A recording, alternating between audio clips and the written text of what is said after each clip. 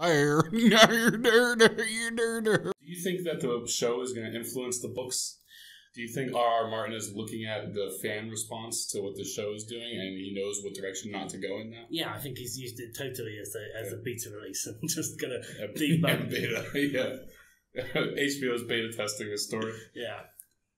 Well, the more recent seasons really have upset me a lot because a lot of the storylines don't mean anything anymore. Like the Bran up in the north storyline, I always actually hated that storyline. Yeah, and they spent such a long time talking about it, and then it's gone nowhere. He's just literally sat as a heroin junkie in the corner, just out. The episode 3 was the attack on Winterfell. How do you think it should have been done differently? Specifically, Bran. What should have his role been? We should have seen him actually walking into different animals. Mm-hmm. When he just says, "I'm going to go now," and he just put his eyes back. Yeah. We should have then cut to either Snow with the Dothraki, running forward with the Dothraki, or going into one of the dragons. Yes, I thought for sure he was going to go into a dragon. What a missed opportunity! I know. I thought in the very beginning of the show, when they first introduced Warging, I thought that his character arc was going to end with him becoming friends with one of the giants, that one surviving giant who fought in the Battle of the Bastards.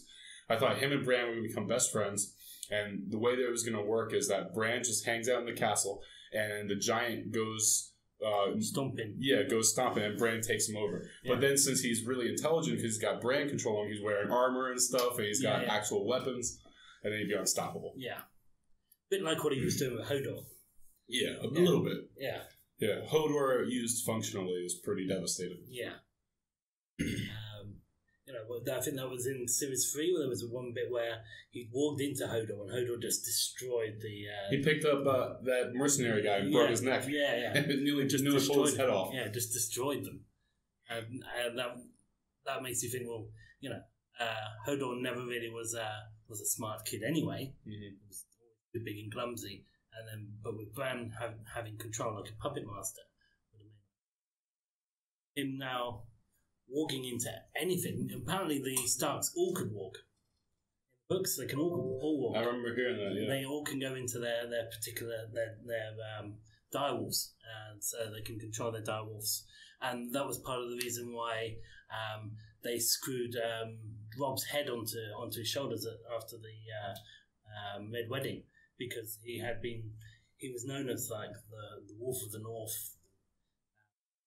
That was part of the thing, was they had to kill both because they thought he might still come back after them.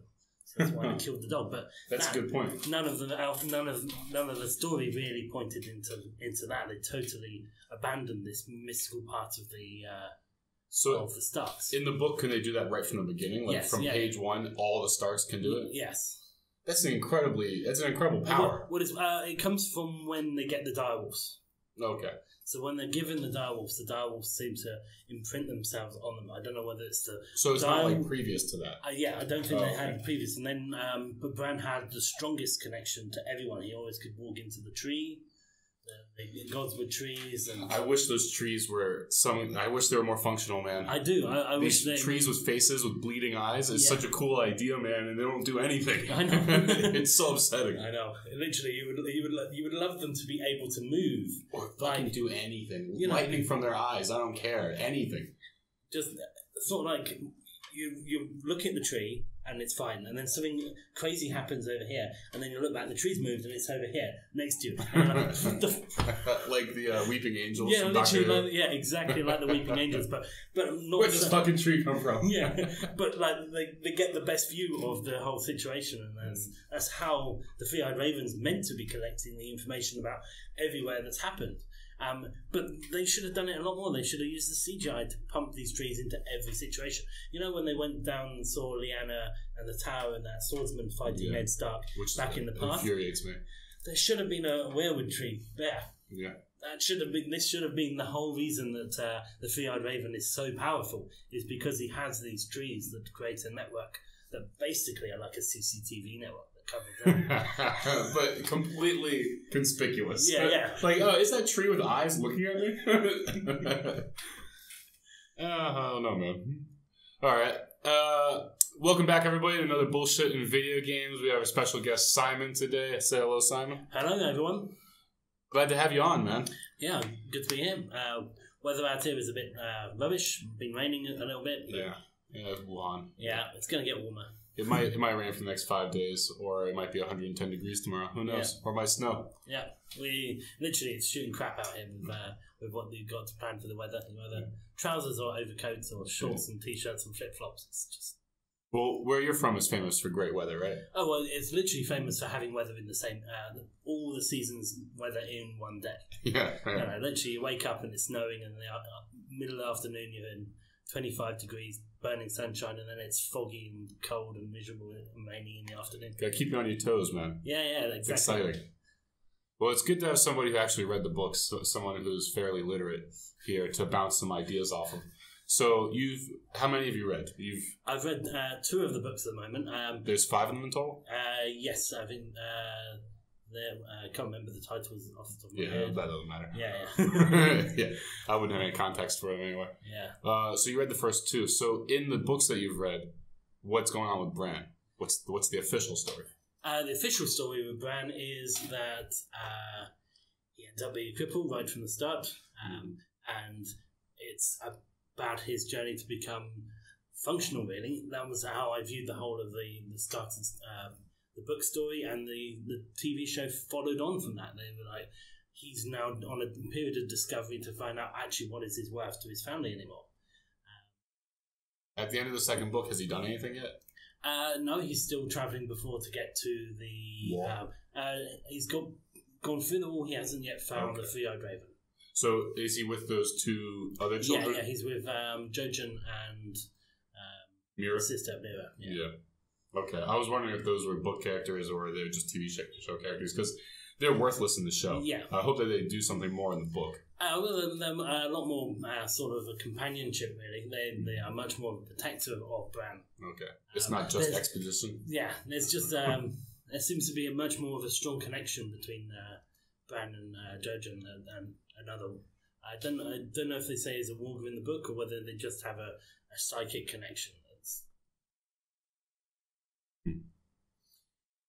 Do you think there's any characters from the book that are used a lot better in the book than they are in the show? Well, I certainly think Robb Stark had a much more powerful role, as did the Baratheon family. The Baratheon family just seemed to get wiped out in the show. Absolutely. And they were a much stronger family, and legitimately so. The Starks are all about honour, but are very stupid. The Lannisters are all about power, are very ruthless. Targaryens are power crazy. What are the Baratheons? And the Baratheons were like a middling ground of the lot. Okay. Robert Baratheon, when he first took over as king, he was an incredible swordsman. He was an incredible fighter. Well, he used a giant hammer, right? Giant two-handed hammer. Yeah. Warhammer. That's epic. Yeah. I wish that we could get more flashbacks. Yeah. I would love to see him fighting the Targaryen. I think that's one of the things that the HBO are going to do as one of their equal series, really, for the... How do you think there's going to be branching series from this for years and years to come? I do, yes. Yeah. I think this is... They've spent a lot of money on this, and they've also recuperated a lot of money. Of course. And they know there is an appetite now in mainstream culture for this type of storyline. Yeah. Which I think is why so many people are so angry with the season 8. Because it's too much filling fan theories. It's literally like, well, no one's being surprised here. Like Clegane Bowl. Yeah, come exactly. On. Like, he doesn't even kill Cersei. She walks right by it. Yeah. Like, all it takes is like a backhand. He has a knife on her, just a stab, and then goes back to fighting her down. He just lets her walk by. It's ridiculous. I know. And the fight scene wasn't even any good. No, it wasn't. I wanted some real earth-shattering things. I wanted them literally... The dragons are destroying the building. I wanted them to make more damage with their damn swords. Literally be taking the walls out, taking the staircases out, jumping around, and a bit more of a fight. I think they totally nerfed the Mountain too much by making him a zombie. He needed to retain more of his initial killer instinct. Okay. When he just before he fought Prince Oberyn, in the game, when he was just ripping people apart and just slamming them into the walls. That was what they sort of. He was still strong, but he just lost. He lost some of the threat. Yes. Okay, he did just slam the guy who's taking a piss. Yeah, like the homeless guy. See, I think the demonstrations of strength for the zombie mountain, always upset me. Because where we really needed to see him was on a battlefield, swinging a giant two-handed sword. It doesn't mean anything to me that he killed some drunk peasant in an alleyway. Yeah. And like, what the hell is he doing there? He's the most conspicuous person on Earth. He doesn't sneak around. No. He's the only 8-foot-tall knight. Yeah. So it's and they built the character up so well. All through all of the seasons, 1, 2, he was on screen. They had the big fight with the Hound in season 1 from the tournament day where he nearly took off the horse's head. Took off the Hound's head when the Hound decided to take the knee in front of the king. Otherwise, his head was clean off of his shoulders. And before that, he cut off his horse's head with one swipe. Yeah. So that's what I needed to see when they established the zombie mountain. That was during what were they called? The crazy religious people. Yes. The seven something. Servants of the Seven, something like that. The Lights of the Seven, or something like that. Yeah, whatever. We needed to see him go straight to the chapel and obliterate 50 of these guys. Yes. That's what we should see. Especially since they're not wearing armor or anything, so HBO could have just shown him, just splitting people from shoulder to hip. Yeah. Just cutting through them. But they wanted to show the Cersei escape part, which was fine. But then when Cersei arrived, she should have collapsed into the arms of Meister Pycelle? Qyburn. Qyburn. Who also died ridiculously in the last episode. And she should have just given the nod to the mountain, and the mountain just walked back and just killed everyone along the line. just walked right back to the city, obliterating everybody. I would have loved that. Yeah. That would have been in line with his character. It would have been totally in line with his character. Totally in line with Cersei's character. Yeah. They literally just. Okay, I know he wouldn't have been able to take out all of the major characters, but he could certainly have taken out a few of the others. I know he took on that nun at the end of the season, the nun that was going shame, and she died a horrible death, I'm sure. It was very vague. Yeah. He probably raped her. Yeah. Yeah. It was probably some cannibalism. Who knows? Who knows what zombies do?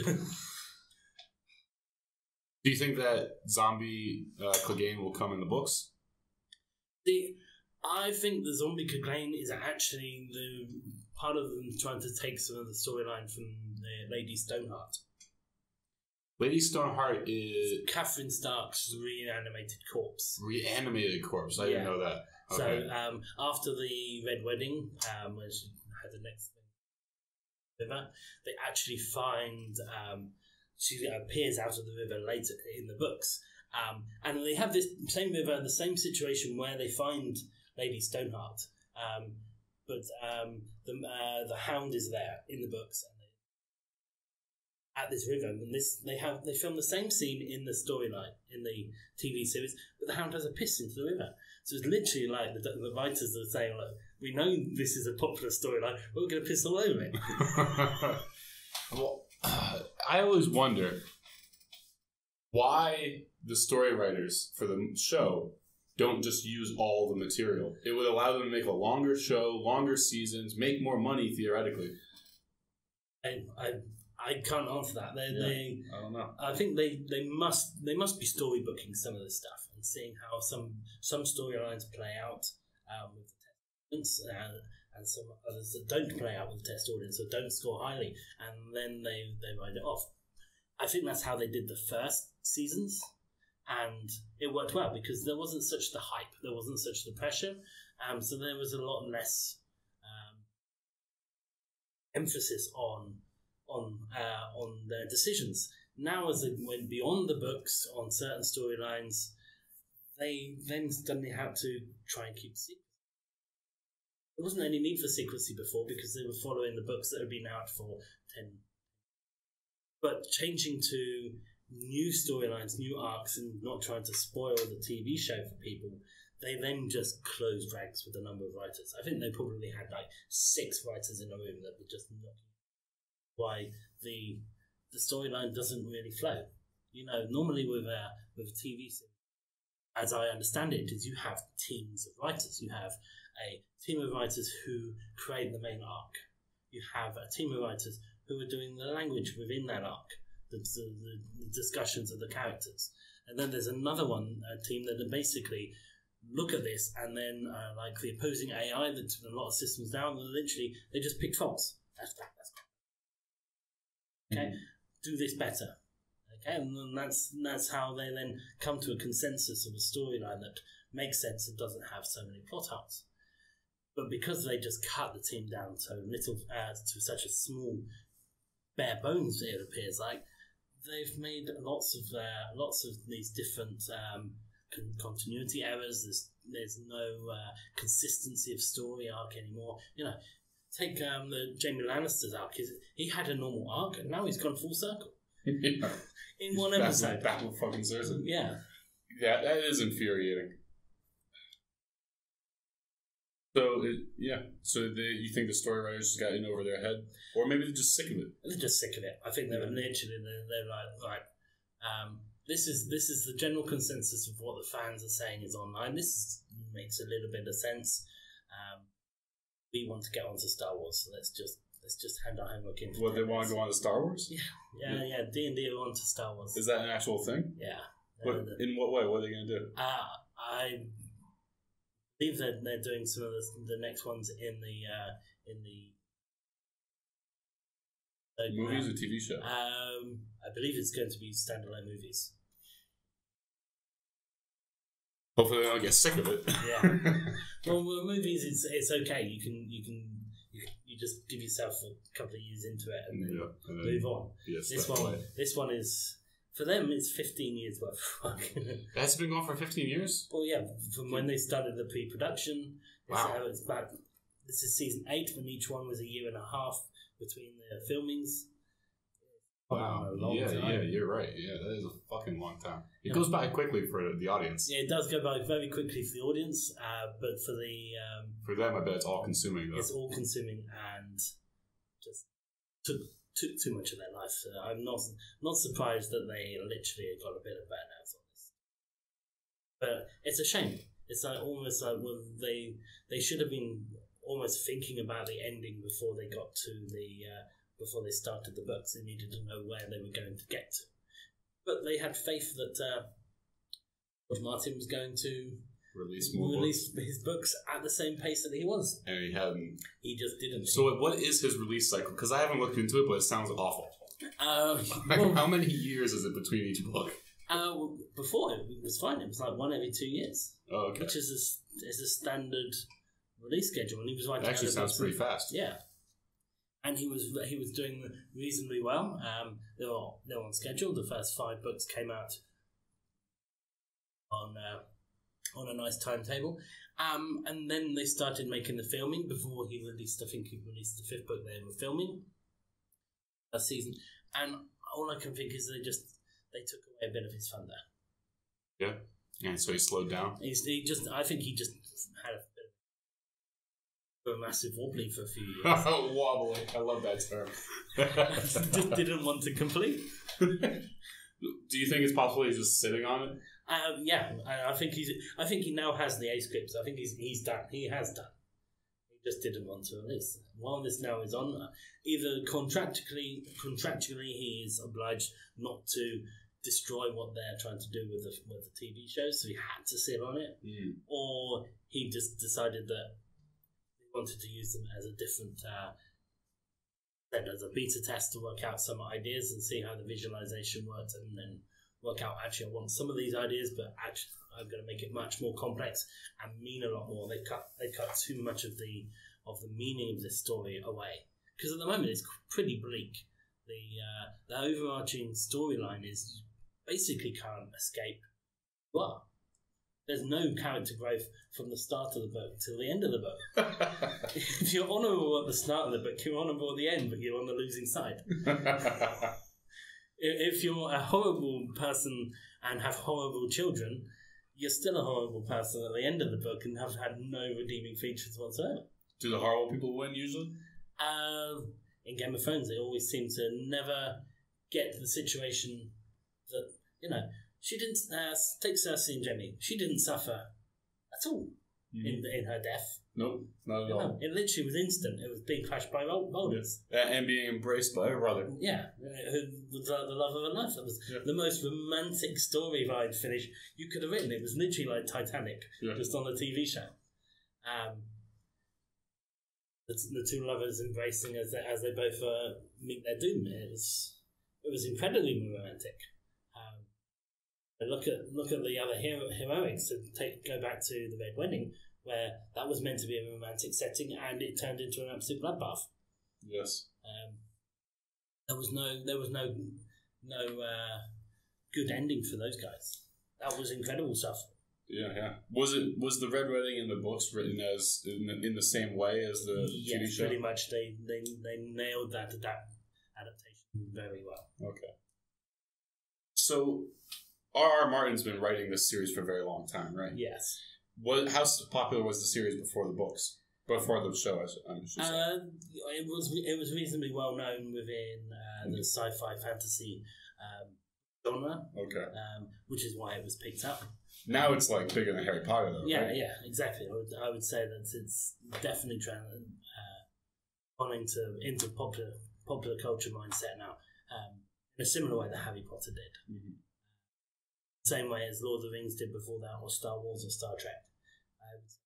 Now in that same frame, it's much better lore and world building than the Twilight world as well. Mm-hmm.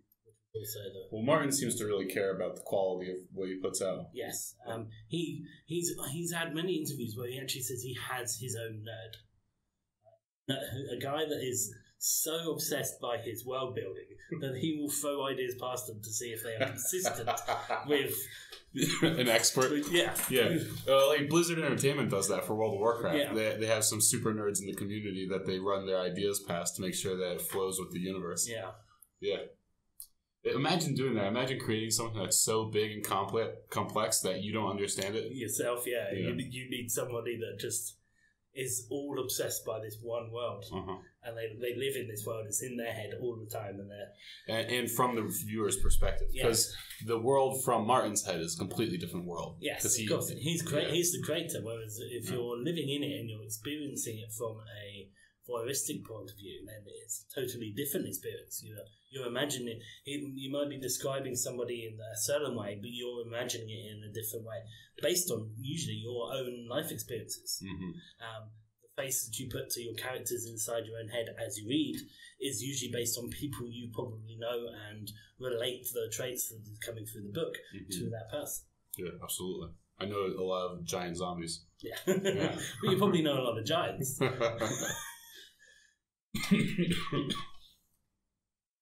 I'm wondering if R.R. Martin's sick of it as well. I would. It's like a really popular band, and they always have to play that one song that everyone loves, and they have to play that song for 30 years. Yeah. I think he's probably tired of answering questions about it. Certainly because I think he finished the book a long time ago, so he's now like, why didn't you talk about my other series? I want to make money off them now. Okay, so that was my next question. So, one, he obviously has to write things aside from Game of Thrones. Yes. And two, does he write other books in the Game of Thrones universe that are not related to the current overarching story? I don't have an answer to that. I've not looked into George Martin's books that deeply beyond. So, A Song of Ice and Fire is the name for the whole series? Yeah, the whole saga. And how many books is it supposed to be complete? I think 7 in total. Okay, so we're right about there. You know, when this show ends, he's probably going to release the last 2 over the course of like 2 years, and then... I think he might do an accelerated timeline. He might even release a double header. 2 at the same time? Yeah, I think he's done them both. Yeah, he probably just doesn't give a shit at this point. I bet he's rich as fuck, too. I bet the show brought in crazy, like, new levels of money for him. And so now he's looking at a property in New Zealand, and he's just trying to seclude. I bet he's gonna buy like a little like hobbit home. Contact with some Japanese company and have them build a robotic dragon for him. I think he's definitely going to want to get into writing movies now. And the scale and the epicness of this TV show has shown that he can write for the big screen as well. Absolutely. I think it's way easier to write for a movie than for a book. Yeah.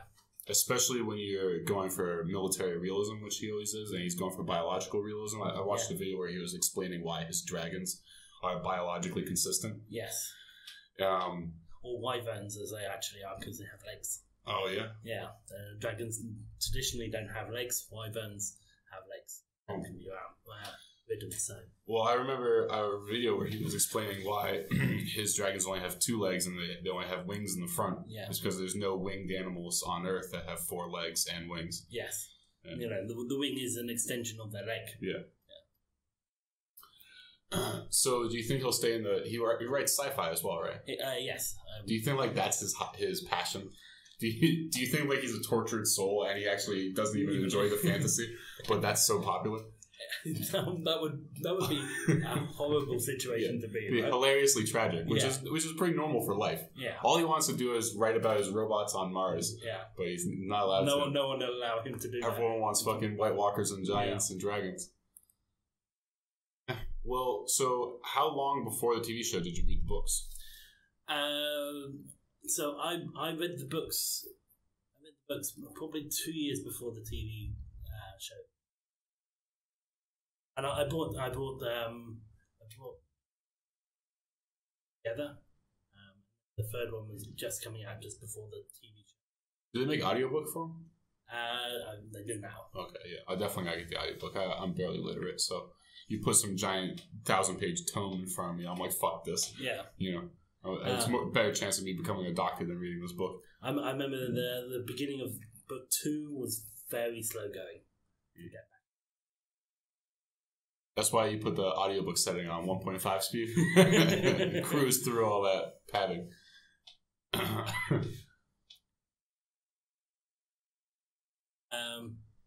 I would quite like to see him when he's going to write in the sci-fi genre. I've just started watching The Expanse. I don't know if you've seen the... Sounds familiar. Yeah. So, The Expanse is It's also an adaptation of books. It's a sci-fi. It's set in the future. Is part of the story like this crystalline goo or whatever that like infects people and like they become it like absorbs light. It absorbs energy or something like that. And potentially, I've only seen episode 1. Did I just ruin a whole bunch of shit shit for you? Yeah, you may have done. Sorry, my bad. Episode 1 has some weird thing happening in this ship, and this man is like half into some sort of reaction of things. So that he's like stuck to the wall or something like that. Yeah. It's like purple or green or whatever. Purple, it's like black, kind of crystalline looking. Well, yeah, it's like in a disaster movie, so the lighting is not great. You can't really see what you're seeing, but you just see someone being like munched by something, and you don't know if it's animal or mineral or. Well, I didn't ruin it for you. It's in the first episode. And the lady that was still alive was screaming. And then for some reason, I've just watched episode 2 of this, and this.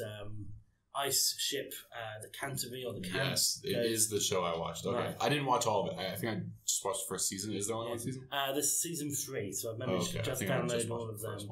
All of that. And I'm already sucked into it. It's after 2 episodes, I feel that this is really going to accelerate and be one of my top favorite shows. Yeah. It's got that sort of Firefly aesthetic. Yes, exactly. And why do people love that aesthetic so much? And I think very specifically, the aesthetic is like sort of like sort of like a broken down view of future. Yes, it's like when things were initially released. They came out of the factory. They're great. Yeah. But it's just like my iPhone now. Yeah. And the battery is going a bit. It's just like this chair. 4 of the 5 wheels have broken off, and I'm still sitting on it. Yeah. It's still functional, but it's not as good as it should. It still holds me upright. Every now and then I almost fall over. Yeah. Yeah, okay. Do you think Firefly will come back? I would love Firefly to come back. Me too. Season 1 and then the film Serenity were. standing is a good word for it. Do you think that they would have run into the same problem though? If Firefly was in its 8th season, would it be shit? Probably. A bit like The Walking Dead. Yeah. The Walking Dead is also another atrocious TV show. The first season was great. I think everything after that was unwatchable. Yeah, it's certainly got worse and worse and worse. There's this meme at the moment, which is a picture of a horse. I don't know if lots of people have seen this meme. It's specifically about Game of Thrones. Okay. So they got like season 1 to 4 is like a very nice drawn picture of a horse. Then the middle line is like an art student's version of a horse in the middle from 5 to 6, but then there's a little slither of 6 that is like really high rendering, high render, perfect photograph because the end of season 6 was like, wow, this is really setting up the story. And then 7 is getting off to a bit, and then it's a toddler drawing. It's like a stick figure at the end. Yeah, it's just what was the end of 6? Was that the chapel exploding? Yes, I believe so. Okay. Either that was the end of 7 was the chapel exploding.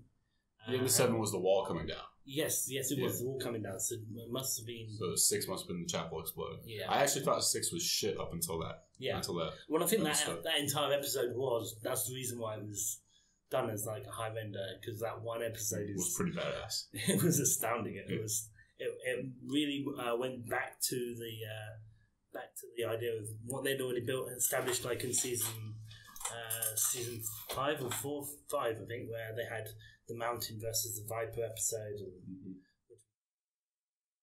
Do you wish Dawn was more involved?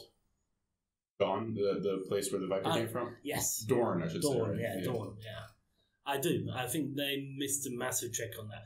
They had this badass guy with a massive stick with an axe on it, or a big curved like scythe. Oh yeah, like a bodyguard guy, and he was meant to be Naginata, the Japanese Naginata. Yeah, and he got killed so easily. Yeah, he just a tiny knife in the back. I'm dead now. I know. Whereas actually in the books, he was a badass. He was supposed to be one of the greatest fighters in the world, right? Yeah. So, like, I watched a fan theory video that was talking about when Jaime gets caught by Brienne and she's taken away. Yeah. And he mentions that there's maybe 3 men in the world who could defeat him. A lot of people think that he's one of those guys that he's mentioning. Yeah. Him and who was the leader of the Kingsguard at that point? Barristan Selmy. Yes. So him, Barristan Selmy, and no one knows who the third guy was. No one's sure of that. Well, probably Euron. It's probably going about Euron. Euron came very close. Well, he did. They killed each other. Yeah, but he didn't even have his right hand. I know. So, I don't know. I think Jaime without his right hand is like one of the worst fighters in the book all of a sudden in the show. And Euron, I've always hated his character. I've hated the character in the TV show, but in he's the better book, in the book. The book, he's I've been told because he hadn't come into the scene. My brother has read all the books, and he's told me that Euron was one of his favorite. Telepathic. Yeah, he literally knows where he needs to be to maximally fuck up somebody's story. Oh, really? He's like this bogeyman. He comes up and pops up at every worst situation. You know, if they sort of do that in the show where he just happens to be around every corner. Yeah, exactly. But they don't explain that he's telepathic at all. Yeah, they explain it like he's just lucky. Yeah. Which is annoying. Yeah, it's incredibly annoying. He's like the world's luckiest person, but in the books, it's literally like he's supernatural.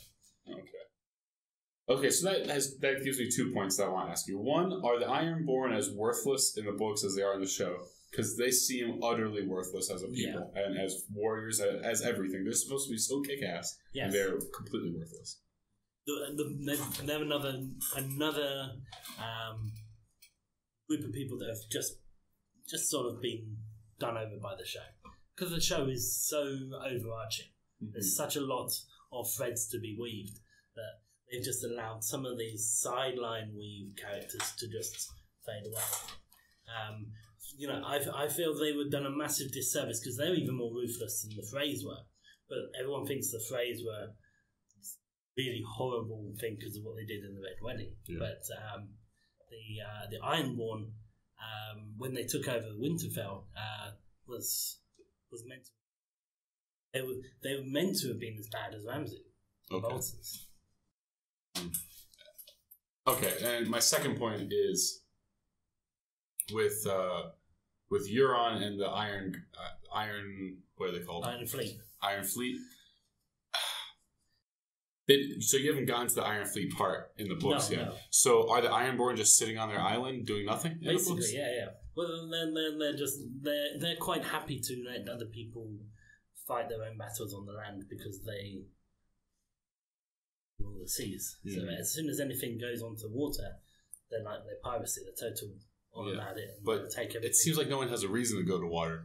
No. There's no real reason to go to the water over that side of the island. You know, it's almost like they need to be marauding through the straits between Essos and Westeros. Yeah, absolutely. Because that's where all the trade route, that's where the elephants are, that's where they could have been stealing all the money from Bravos. Yeah.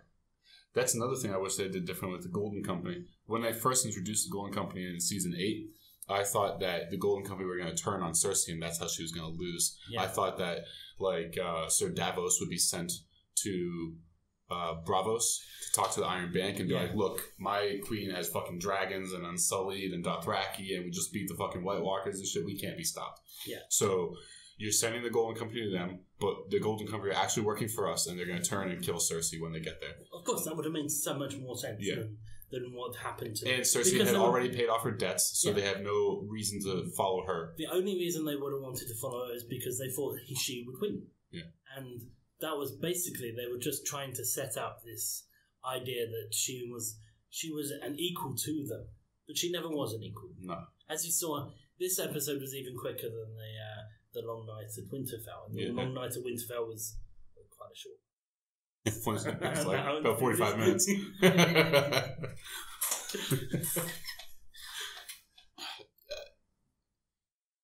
Yeah, there's just so many things about the show that fucking upset me now. Yeah.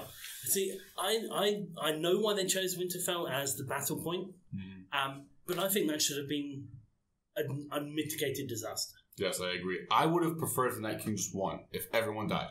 If Arya escapes and Dany escapes. Arya sneaks away using her sneak, her sneak 100 skill, and Dany just gets away on one surviving dragon.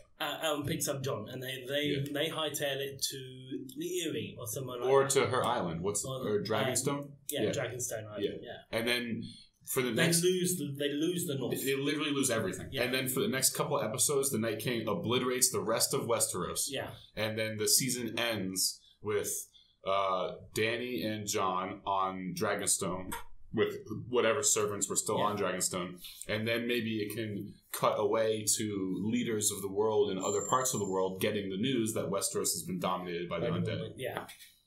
And that would have been a fantastic episode. Exactly, and that sets up, next seasons of shows and bullshit. Yeah. Extended world. Because they've already lost High Valyria to the Stonemen. Okay, yeah. The thing that Jorah had. So this world is used to having large, successful parts of the entire world just get taken out of the hands of the people who own it. And I think that should have absolutely happened. And then it would have been Winter Has Come. Yes. And literally the whole thing about Winter is coming and all of this, the whole Stark philosophy, this would have all then made sense. I feel that the fact that they managed to kill the Night King was incredibly easy. If they needed the plot armor to be this thick to get everybody to come out and let Arya have this moment, great, but it's come too early. I don't know why they insisted to have the White Walker death be like a death in the middle of the season and not the final boss. They wanted the final boss to be man versus man. And I don't understand. This has never really been about man versus man. The whole thing's been about ice and fire. Yeah, I completely agree. So why have they then gone to the Lannisters, who have just been a thorn in the side? They've been the big bad at every season, but they've never been a magical big bad. They've just been ruthless and always just managed to be cunning to stay on top. But I feel that would have been a much stronger message if their cunning had run out in the face of a massive horde of undead. Mm-hmm. And then that would have been a legitimate ending for her entire character arc. And the fighting should have been two full episodes. Yeah. There should have been an episode of like harassment tactics from the Dothraki, harassing the army as it goes, and the Dothraki are covered by the 2 dragons. Yeah. So the Night King can't get involved, otherwise it would be 2 versus 1. Yeah. And then by the time they get to the castle, you have a reason to say, okay, all the Dothraki are dead. But they killed a large portion of the undead on the way. And then when you get there... But then the Dothraki army are on with the Night King. Mm-hmm. And it's the reverse. Yeah. And we actually see the Dothraki full-paced on the field towards the castle as the dead. Yes. Because at the moment, they just fell on the ground.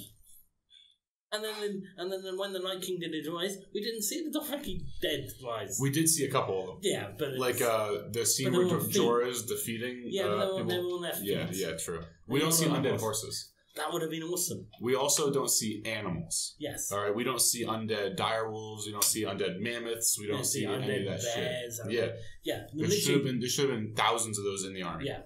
The CGI budgets, I think, is what's let them down.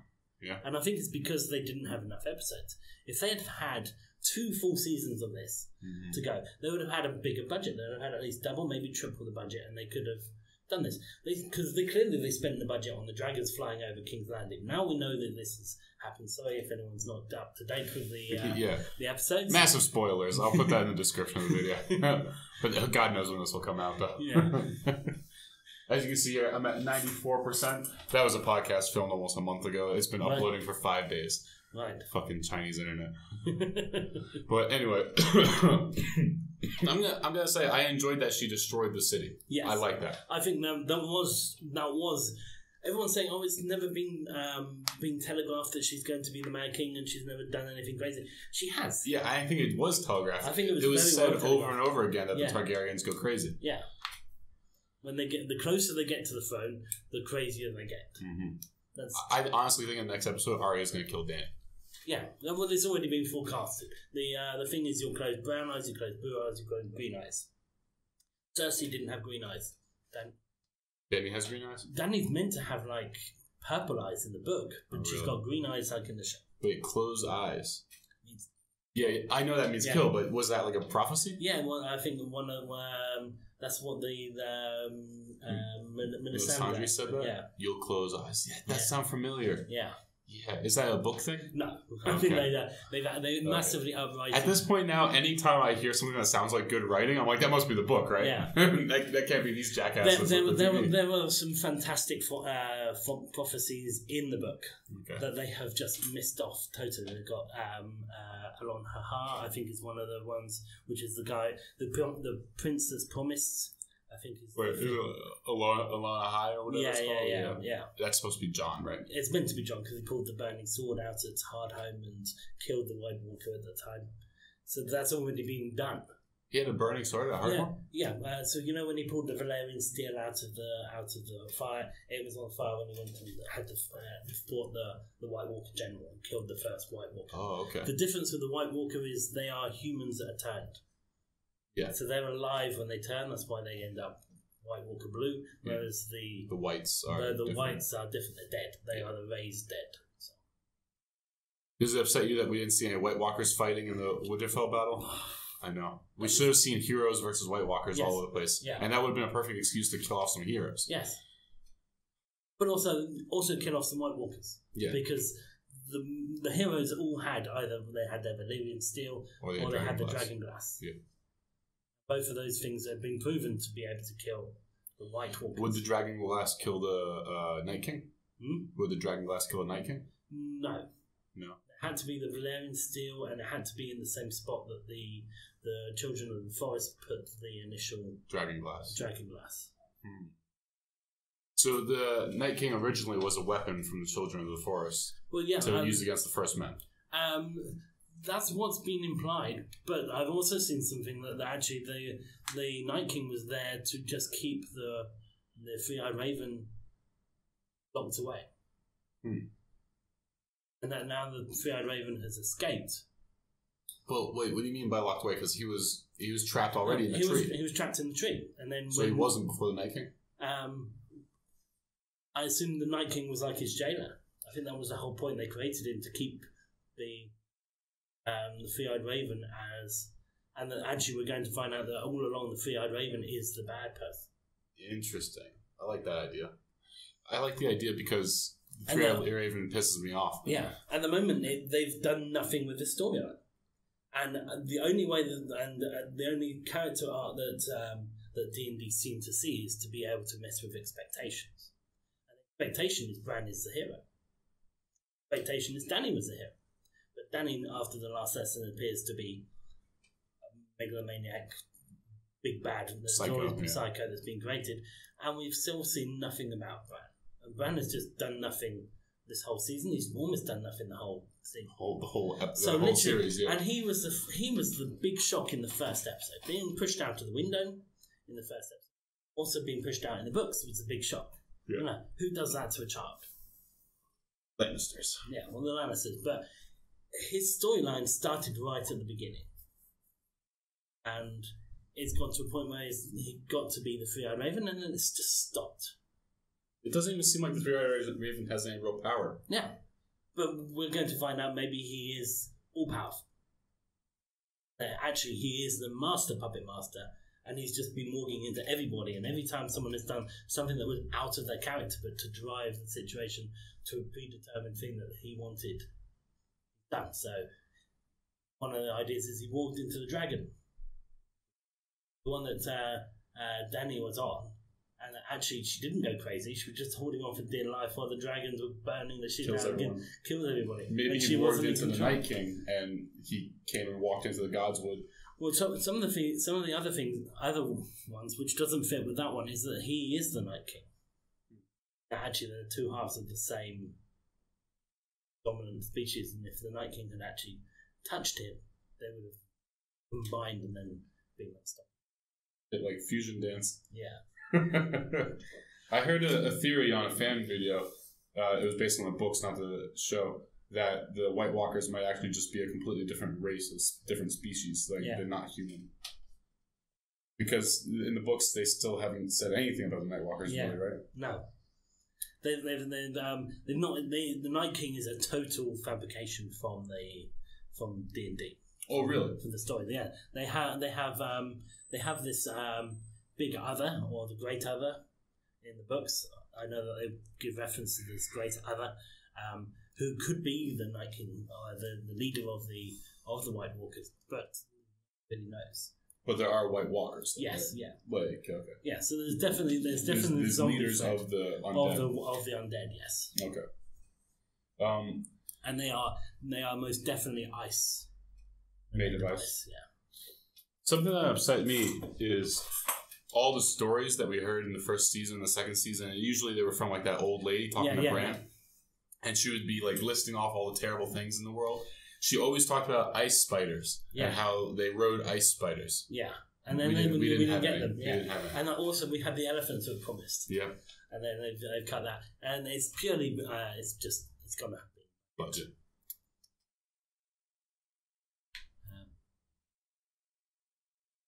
It's big. It's real disappointing. All right. So, how do you feel about the magic system in the books and the TV show? And it's so soft. Yes. It's so soft. It's overwhelmingly soft. Yeah. Some people seem to be overpowered with magic, and others are magic sensitive, and then others just have no clue that there is even any magic in the world. Yeah, and people who are overpowered magic, their magic only works sometimes when it's plot convenient. Yeah. Like so the Red Priests. Priestess, yeah, and the other guy. Forrest and the drunk. Yeah. Both of them have incredible power. Yes. So where do these Red Priests come from, and why the fuck aren't there more of them if they're that powerful? Their origin story has not been described. They just say that we follow the Lord of Light. What city are they from? Marine or something like that? Yeah, so I think they're over the river. Yeah. And the Red Priestess was incredibly powerful. Like, she had this enchanted necklace, and she was basically immortal. Yeah, they made her immortal. Ridiculously powerful. Yeah, and then she takes the necklace off, and she gets aged. Oh yeah, and she summoned that demon from her vagina. Did that happen in the books?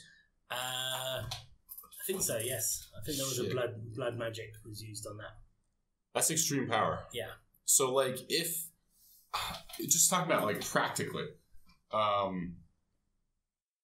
If you saw somebody commit magic you would immediately go try to learn that magic. Yes. Who wouldn't?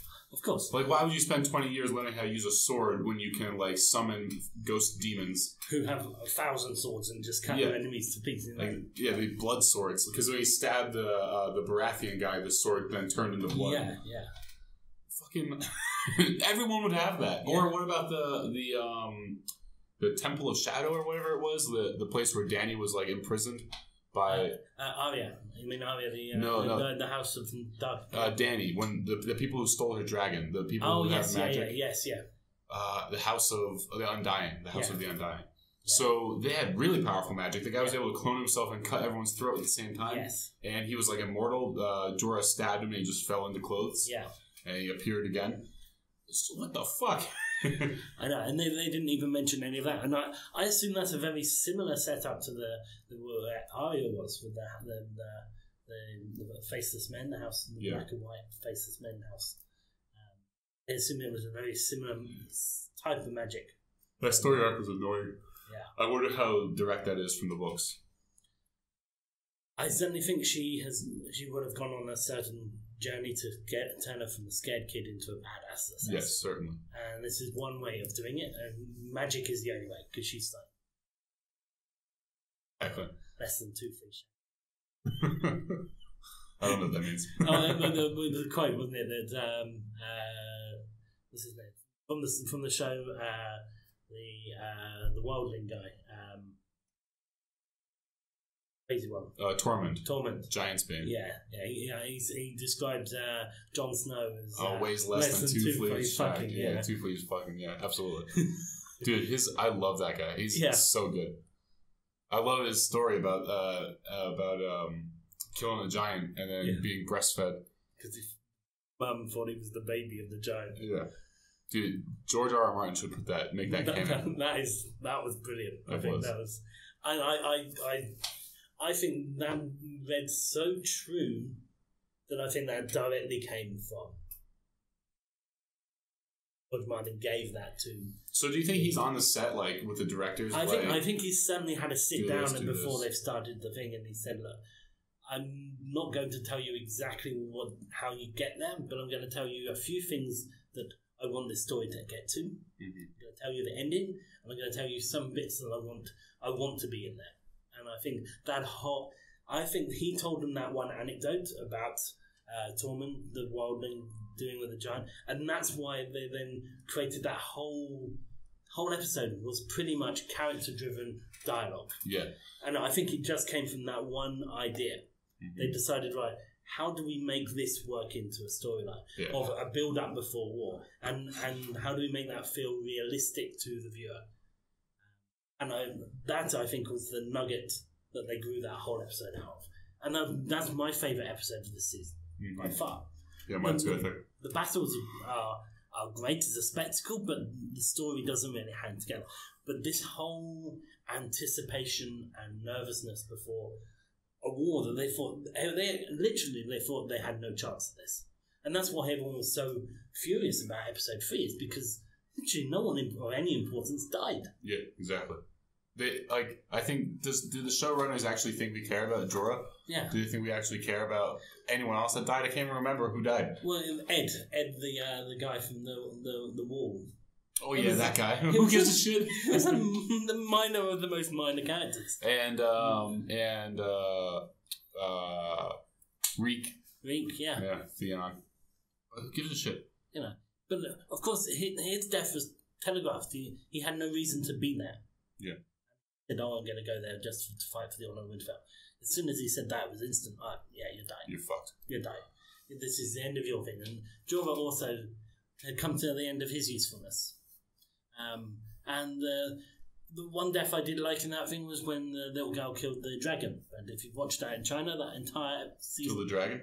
Killed the giant. Yeah, I love that as well. Yeah. But it's been cut in the Chinese version. Yeah, the Chinese version cut that. So. Lyanna Mormont, right? Yeah, that was a perfect end for her character. Yeah. When she gets batted away, I was like, "Oh fuck!" Yeah, because she's tiny and she gets backhanded by a giant. I'm like, "Oh shit, she's fucked." And then she's like all broken and fucked up, and she gets up and charges him. Yeah, great. I think she was already dead at that point. Mm-hmm. And literally, she just found some strength to... Some adrenaline strength. Yeah. It's definitely already mortal wounded. Yeah.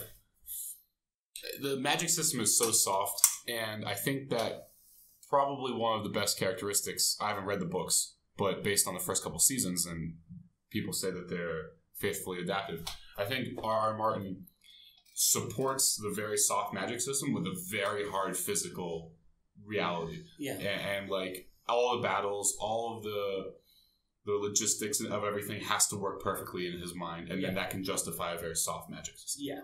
I think he's never wanted the turn of any major battle really to have just relied on luck or magic. Yeah, because a wizard did it. Yeah. Fucking Gandalf bullshit. Yeah, I think that's what he had in his mind all the time. It was like, this situation would have gone this way anyway without the magic. Yeah. I think Renly Baratheon would have died without the magic. Stannis would have destroyed him eventually. I agree.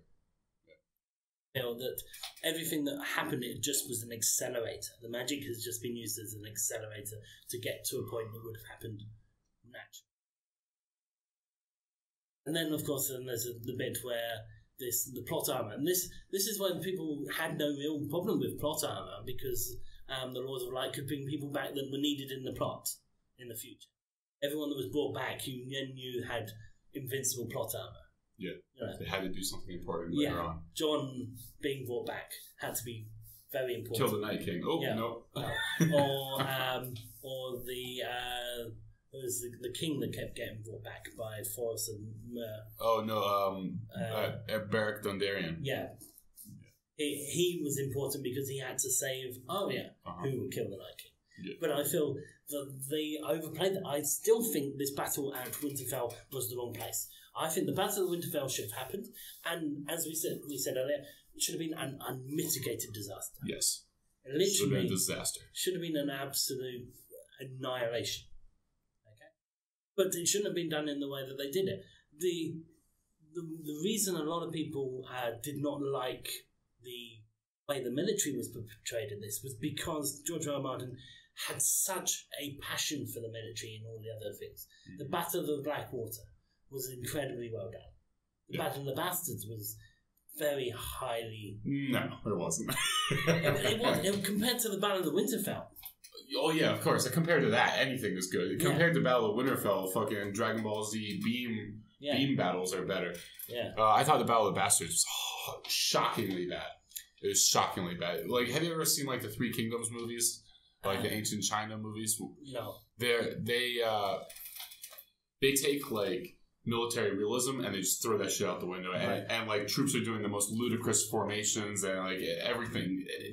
It gets to like Flying Tiger, Hidden Dragon levels, and I thought Battle of the Bastards was similar to that, where the formations were absurd. All of a sudden, there's like a 20-foot wall of corpses that they're using as like a. It was so to crush. Yeah, it killed me. It killed me. I quite like that idea. Was that they literally managed to envelop the army, and that's a full on fact. Yeah. So like envelopment isn't a problem to me. Like a 20-foot wall of corpses is a problem. A giant being totally ineffective with, and not giving a giant a weapon is a problem to me. Fucking completely abandoning your entire battle strategy because your stupid little brother runs out into the field. Yeah, and doesn't zig. Yeah, right. When he should have zagged. Doesn't zig or zag at all. Just runs in a straight line. Yeah. Fuck. Yeah, that upset me. Battle of Bastards. Yeah. That bit about Rickon running forward straight away. Apparently he was because he was very young when the Ironborn sacked Winterfell. He went and lived in the wild. He was meant to be in the books. He's like he's even wilder than Arya is. Oh yeah. So his street smarts should have told him that he doesn't run in a fucking straight line. So literally again, just abandoning the character of the person in the event just to make a spectacle. I'm so tired of improbable victories for the good guys. Yeah. It goes all the way back to the first battle at the Wall, where who's the Wildling King? Mance Rayder. Mance Rayder attacks with 100,000 men, and they have 100 guys defending the wall. Yeah. I mean, that battle should have been over in minutes. It should have been over immediately. But the wall also had like a big magic scythe that came out. I remember seeing that at some point. Yeah, like a big thing swinging across. Yeah, and then that never appeared when the wall came down. That wasn't. There should have been the big scythe came down and took out a whole bunch of them. Also, if he already predicts that they only have men guarding that part of the wall, and there's like 1,000 miles of wall, just send men up the wall, all along the wall. Yeah, you'll have tens of thousands of men on the other side of the wall within the next couple of days. And they're not going to have those magic scythes the entire bit of the. Yeah, well, it wasn't even magic. I think it was just it was like a piece of metal just on a chain, right, swinging across. Yeah, so they're not going to create that at every single point of the mountain. Man. So why are they attacking at the strongest point of the? And they just throw away the Giants right off the bat. I hate that the Giants don't have more organization. Yeah. Okay, so how about this?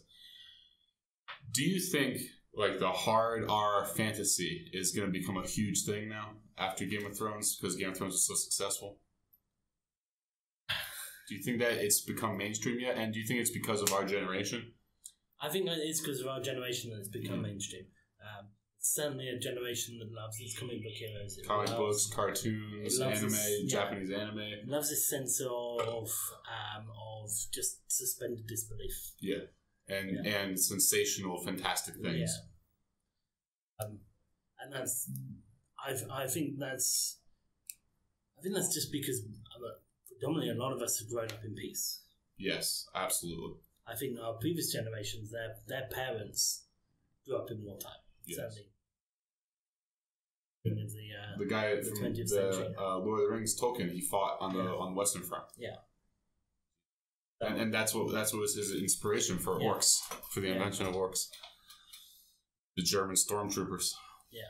Pretty fucking grim. So grim as fuck. We had this escapism come in from these horrors, and then those stories have been told to our parents or to us, and so now we've grown up on these stories, and now they are headed into our psyche. These are not new stories. These are new stories to humanity. Really, Superman was not known before. Yeah. China has had their story of the Monkey King for a long time. I don't know how that has impacted on their psyche. Do you think that there's any way for our generation to actually appreciate how horrible war is? Certainly, I think that the military. We had people go, certainly in the UK. We had people go to Falklands and they experienced guerrilla warfare type situations where it was basically running terrorism battles, horrible burns and things like that happening at close quarters, and just basically a horror nightmare. Come back with the PTSD. But it's certainly not to the situation where you just had not on the level of like World War One. Yeah, where you just had the entire villages of people going. And yes, multiple generations of nations disappearing. Yeah. Like you go into a village and every man, his father, and all the sons are all dead. Yeah. It could happen again, but not in the same way. I think if it does happen that you're losing entire villages and towns, it's because someone has let off a weapon of the capacity that it takes. Or it's like an attritional weapon, like an EMP or something like that, and then you just let 30% of the population starve to death. Yeah. That's a thought experiment I do with my students. While I ask them what would happen if food stopped coming to Wuhan today. Yeah. Because I teach American history, right. And when we cover World War One, I do like an entire class. Like I do 90-minute lectures. I do an entire class where I just try to drill into their mind how horrible World War One is, and I kind of ignore America for that class. And then usually toward the end of the class, I want them to think about like how easily things can go badly. And then I'm like, what would happen if food stopped coming to Wuhan today? It's 15 million people. Yeah. I'm like, how many days would go by before someone would kill you for the food that you have? You know. And they're all 20 years old. I'm like, none of you have children. You know, how likely would the guy down the street with like a 5-year-old daughter to feed? How likely would he kill you for something to feed his daughter? Yeah. And all our students think about it for the second. They're like, yeah, yeah. Actually, that doesn't sound very good. When I first got here, there was some news that hit the WeChat tab about the price of origami got increased and the customer got rates with the food seller. and he clipped his neck. Yeah, I remember that. I was here for that. Yeah, that happened here in Gwangju. Yeah. To people who don't know the story, the price of rigam-yen, which is just like peanut sauce and noodles, it's fucking nothing. It went up like it went up at like 50 half a yuan. Half a yuan. So that's like 40 cents for the Americans out there. It went up 40 cents, and one of the customers was so angry that he decapitated the store owner, and he walked around with his head for a while. Yeah. But, things like that. That's just another day in Gwangju, But on the same token, though, everybody here feels incredibly safe. Everyone does feel incredibly safe. And it's a strange thing. Are we actually safe?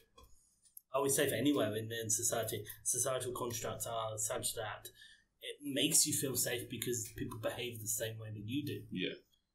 And even though Westerners in China are much different to the local Chinese here, we still sort of behave in a similar paradigm with what we expect our similar culture to be behaving.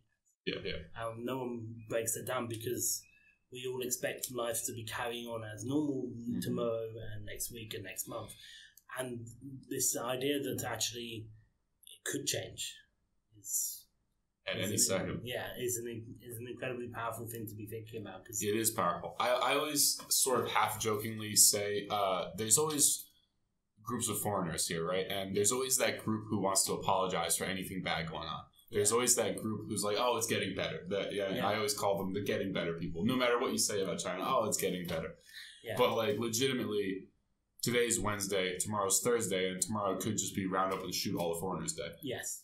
And that wouldn't be, in the history of nations, that wouldn't be strange. That would just be like another paragraph in your history book 1,000 years from now. And that Thursday in May, all the foreigners were shot. Yeah. And next page. But well, there's been recent news that two foreigners cannot marry. Each other. Yep. Or at least, I think it's two foreigners from two separate countries cannot marry. I heard. No, I think that's a rumor. Right. That somebody asked that question in the group chat. Like, what if they're from the same country? Yeah. Yeah, I don't know. But of course, those like Chinese men or Chinese women, you can still come here and marry those.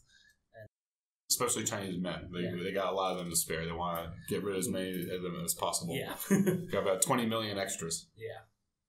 I asked my students about that as well. I basically teach conversational classes, so anything that they want to talk about, anything that kind of ruffles their pajamas gets the good conversation out of them, and so that's what I like doing. And so one of the best ways to do that is to bring up male and female tension, because my classes are like 80% women, right? And the Chinese men unfailingly will say something offensive, and the women just tear them apart, because they're so outnumbered, and smarter, And so I'll say things about like the birth rate, and then I'll ask the men in the class. I'm like, so the birth rate's going down. You have an aging population, and there's not enough men. Like, should you have more than one wife? Things like this. Or like, should women have more than one husband? Should your wife be like obligated to have 5 kids? And of course, the women aren't happy about that. Most of the girls in class don't want to ever have kids. Yeah, that one child policy stuff has been too successful. Yeah, they literally they've felt that there's too much pressure on that one kid, so they'd rather not even play the game at all. Rather than thinking, oh, actually, too much pressure on one kid, I'll have 2 kids. No, they realise 2 kids is too expensive. That one kid it's become a purely financial calculation. Like, how much does a kid cost? Oh no, can't afford them. Yeah, like you're shopping. I don't want one kid, because one kid is too much pressure on that one kid. They grow up lonely. They have this miserable life that I had. So let's have a look at 2. Spent 20 years studying for the Gaokao. 2, I can't afford this. Yeah.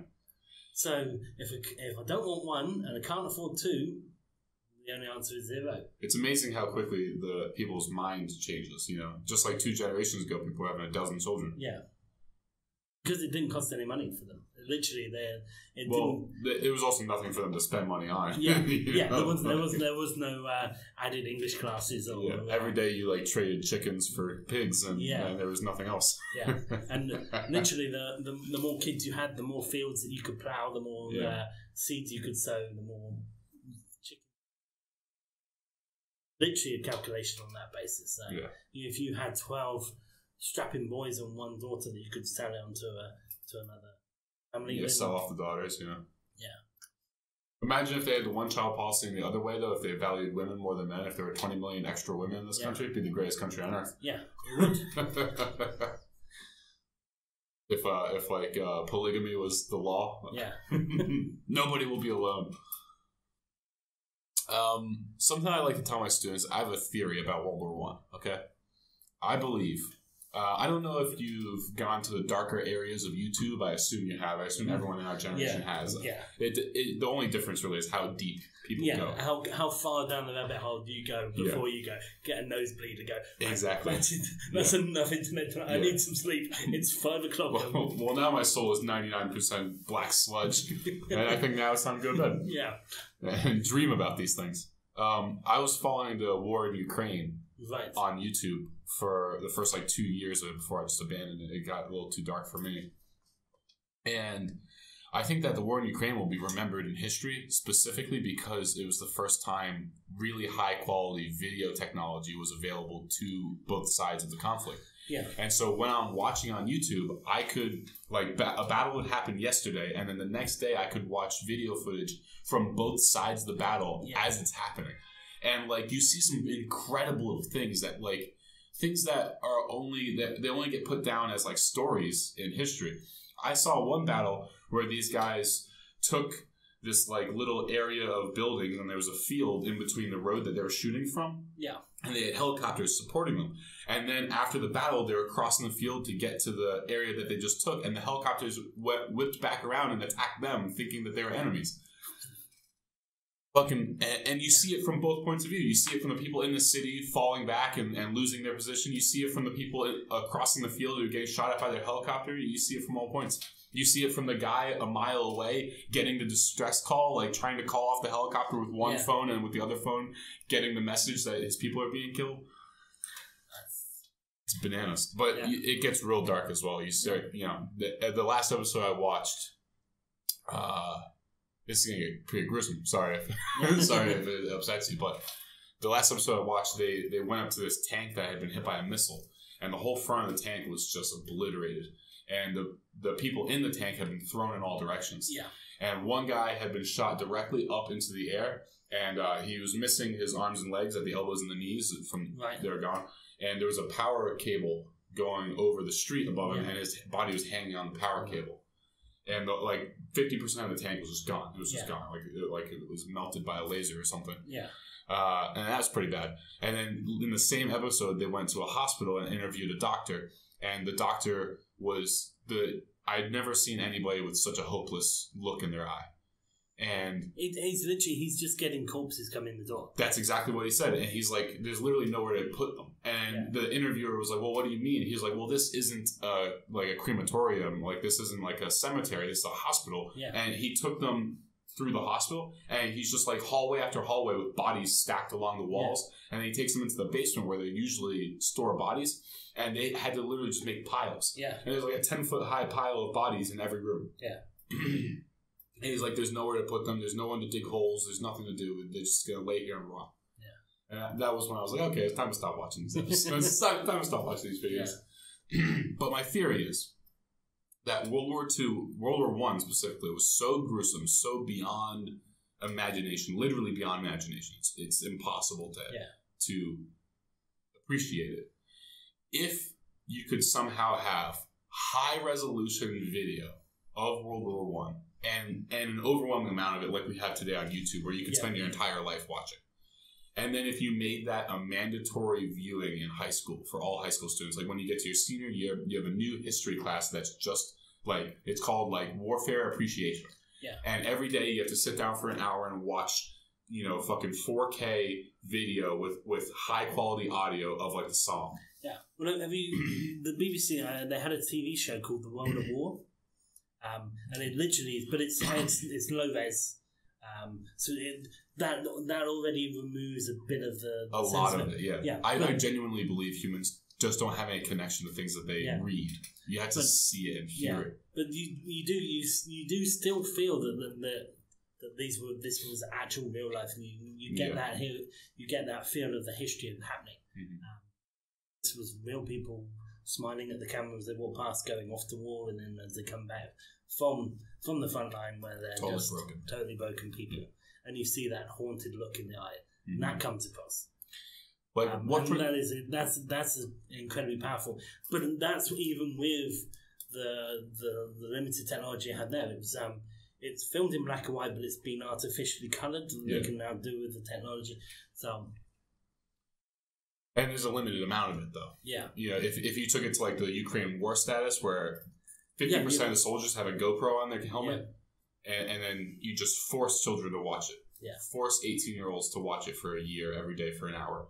And at the end of the year, I think war would be inconceivable. It would be inconceivable for any of those kids to consider war. To go to war, to be a soldier, Or like because who knows who's going to become a politician, who's going to become a whatever, general.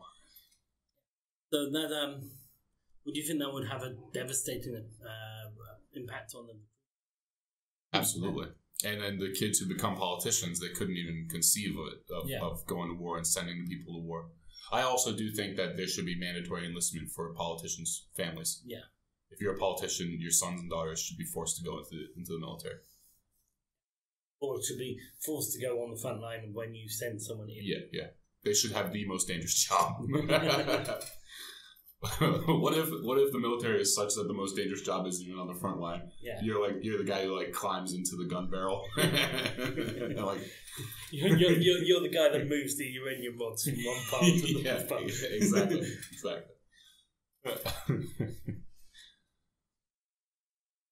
I don't know.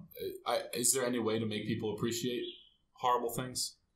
That's sort of a superpower that humans have, is like my ability to tell you something and then you have the experience. What's that called? Like a proxy experience? Yeah. But that's not the word. Vicarious. Yeah.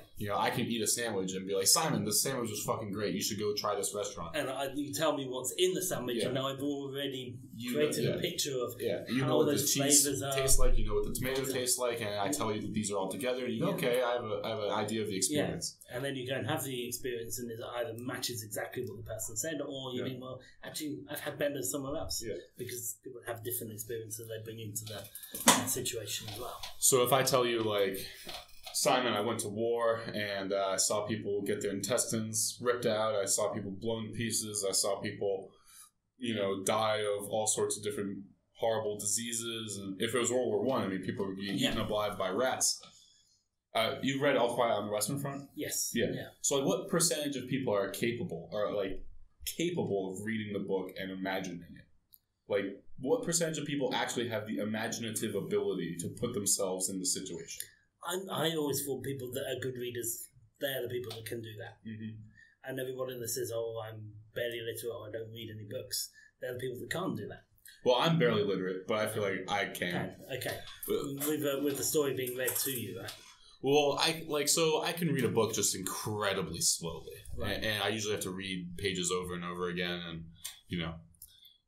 couldn't read until I was 15, dyslexic, that kind of thing. Okay. But I think I just take it seriously. When they're describing a battle, in my mind, it's not like a bunch of stick figures running around. Yeah. In my mind, they're like real people. I'm imagining what it smells like, what it sounds like, what it feels like. I'm imagining the mud and the dirt and the shrapnel flying all directions, and everyone's lost their hearing because of the explosions. And that's one of the things that I always wonder how this gets away in a movie.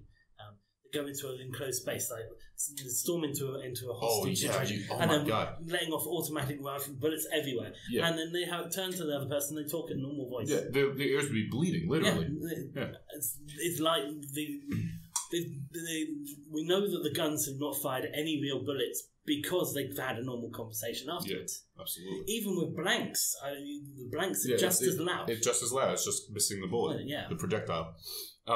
I've fired high caliber weapons out in like the countryside, and it's devastating to your ears if you're not wearing ear protection. Yeah, I did the same in Vietnam, and gone to shoot an M16 in Vietnam, and you walking down to the range with the ear protectors above your head, you'd literally like come out to the shack where you paid the money to go down there, and you had to put the ear protectors on. Yeah, absolutely. I can't imagine. Like, the shorter a barrel is, it's usually the louder the gun is. I can't imagine, like, a sawed-off shotgun indoors, especially in, like, here, which is, like, all concrete. Just a little concrete box. Or, like, inside of a car. I was watching Barry, you know the show? I've downloaded. I haven't watched it yet. Okay, all right. Well, he's a hitman. Yes, so. I know the basic premises is a low-end hitman that then ends up having to go to Hollywood and joins a theatre group. I think that's that's a general storyline. But he kills people all over the place. Yeah, but like in that show or in other movies, anytime a gun is fired in an enclosed space, all I can think of is that the pain, the fucking pain in your head would be unbelievable. It's not just pain in your head. You get the hearing, but also you feel the percussion on your chest. Yeah, absolutely. And your breath is literally just poof. Mm-hmm. As I was firing, I was in awe of the power of the thing. Yeah, it was an M16. Yeah, that's not even a big caliber either. Yeah, no. Yeah. If I've been firing something with because what's that? M16 is 7. It's 5.56. 5.56. Yeah. 223. Yeah. And so like AK-47 is 7.62, but that's by 39. Has less powder behind it, so you should fire like a World War II Mosin Nagant, and it's 7.62 by 51. Yeah. And that fucking it's like a fireball at the end. Right. Fire that at night, and it's like a 3-foot fireball at the end of the rifle. It's loud as shit. Yeah. And so. Yeah, the noise on a World War I battleground, where when they talk about an All Quiet on the Western Front, where at certain points the artillery was so frequent that you couldn't distinguish where explosions began and stopped. It was just one continuous sound. You know, it's literally unimaginable. Yeah, who knows what that sounded like? Yeah, but for sure, you're deaf as shit afterwards. Yeah. Literally, it's not All Quiet on the Western Front. It was literally they just had hearing loss. Yeah, all deaf on the Western Front. Yeah, it would have been a much more accurate figure. It wasn't. It's meant to be like a bit of a peace and lull was happening. No, it was the exact opposite. It was still height of the battle, but you'd gone like snow blindness, but you'd gone deaf. Yeah, basically everyone has like concussion deafness immediately. I like certain things do put things into perspective. So like you can say to somebody. Trench warfare, millions of rats everywhere eating people, you know, but that doesn't really like sink into most people. But when you say things, again, this comes from All Quiet on the Western Front, you say things like, well, they brought cats and dogs to kill the rats and the rats ate them. Yeah. And now we have in your head a very specific picture of a ratting dog being eaten by rats. Yeah. That's how many rats there are. That's how many rats there are. A ratting dog could take out hundreds of rats. Yeah. But they're fighting. It's literally the White Walkers fighting. Yeah. And this is how it should have been. It literally should have just been the same idea. Yeah. None of those people should have survived where they were. Mm-hmm. If they were, and I felt that they didn't use the walls. Particularly, the walls of the castle were very thick. And they didn't. The whole design of Winterfell upset me because we heard previously in the show that Winterfell was supposed to be a fortress. Yes. Ned Stark said that you could hold the castle against 1,000,000 men. Yeah. And it was literally just like one oval wall. Yeah. It's fucking garbage. The Eyrie is better protected. Oh, the Eyrie is by far the best protection. Yeah. Or one of the islands. Yeah. But I would have liked to have seen the White Walkers walk through the island. Walk through the water. Yeah. Yeah, I don't see why they can't. There's absolutely no reason why they can't. Yeah. If they don't breathe, they're dead. Exactly. It's like the Land of the Dead. Did you see that? Where they walk through the water. Then again, they probably wouldn't float, right? No, there's no air in their lungs. And they're literally the weight of the body will just go down. Yeah. But bodies do float unless you puncture the lung. Yes, because of the air in the lungs. Yeah. But normally people panic and they break the surface tension. And breaking the surface tension means Reduces your buoyancy? Yeah. Yeah. Like the bubbles coming off high divers? Yeah. Yeah. Have you ever heard... Cavitation, yes. Yeah. That happens when you fire a gun underwater as well. Yeah. Have you ever heard that that's the reason why most people drown when a ship sinks? That's why you have to swim as far away from you can? Yeah. Because the bubbles of the cavitation drags you down? Yeah. Damn, that's depressing. Dude, I heard a great conspiracy the other day that the Titanic wasn't the Titanic, it was actually the Olympic. You've heard about this already? Yeah, I've heard this one as well. I heard it was... it was the Olympic. It was a sister ship. And they dolled it up because the Olympic was having lots of technical problems, and it was a huge money sink. Yeah. And they took out a huge insurance policy and then named it the Titanic and sent it across the ocean. Yes, I'd heard the same. And they made crazy money. They made it was $1 million insurance policy, and the video that I watched on it explained that that's $90 million today. Yeah. Literally, they made enough money, and again, all the rich people survived. Yeah, it's kind of like all the.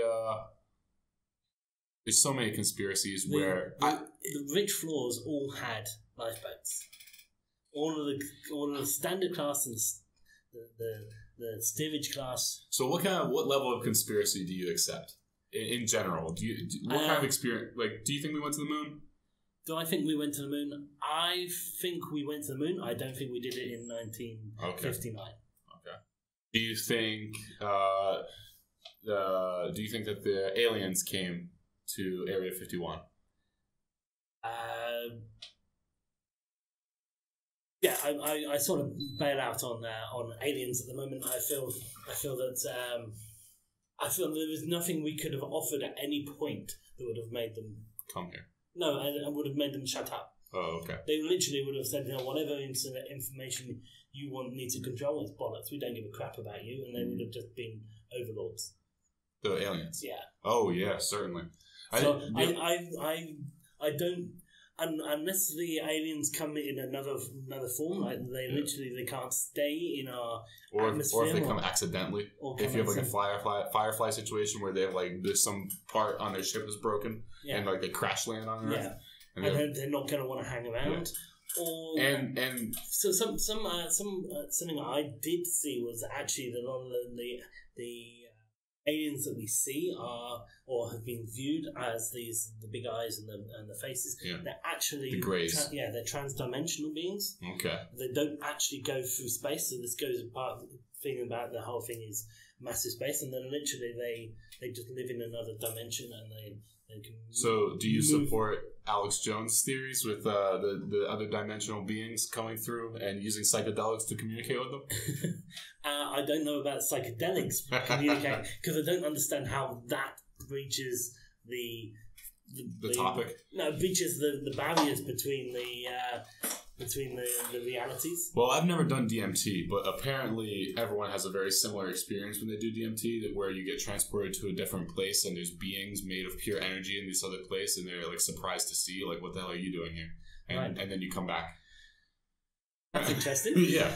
Well, it's really interesting because I've done a lot of other hallucinogens, and on other hallucinogens you always have a completely different experience than everyone else. Everyone has a very unique experience on acid or mushrooms. Yeah. But the idea that everyone has the same experience on DMT is very, very suspicious. Yeah.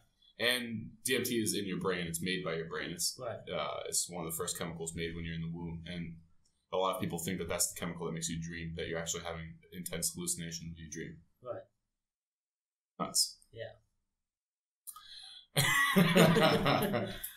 Anyway, I think that's probably a good place to end it. Yeah. Thank you for coming on the podcast. We'd love to have you on in the future. It's been a pleasure coming over and having a chat. It's absolutely always fun having a talk. I'll let you know when I finally get around to listening to the Game of Thrones books. And I do hope that he releases the rest of the story. There's one other thing I wanted to say actually is that I hope that when he finishes the books, I don't know if you've ever seen the anime Full Metal Alchemist. Well, they had a similar problem where they started making the anime before the manga was finished. Right. And then once the manga finished, they remade the whole anime to be completely canon. And I hope to do the same thing with Game of Thrones. I actually think that it would be a good anime, Game of Thrones. Yeah, I think anime would suit this because they can knock it out very quickly. Yeah, and I would want it to be like a gritty 90s animation style, like Akira kind of thing. Or like Neo Tokyo. I think that would be good for it. Yeah. All right, cool. I hope we see that in the future. Yeah, that'll be cool. All right, thank you for listening, everyone. Thank you for tuning in. Another episode of podcast, or another podcast episode of Bullshit in Video Games. Special guest Simon, thank you for coming on. Thanks for having me. Yeah, absolutely. Everyone take care. Bye-bye. All those good things down below. Subscribe, share, blah, blah, blah. See you in the next one. Bye-bye.